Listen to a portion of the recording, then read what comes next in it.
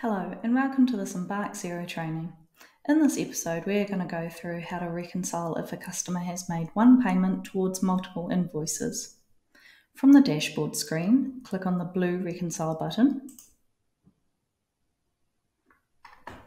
Find the transaction you are wanting to reconcile and click Find and Match. Here you can either search by name or reference or amount, or scroll through the invoices. I'm going to search by name, and you don't need to type in the full name in Xero. You can just type in part of the name and hit Go or Enter. Select your invoices, and then it'll pop up green up the top, and you can just click OK to reconcile. Thanks for watching.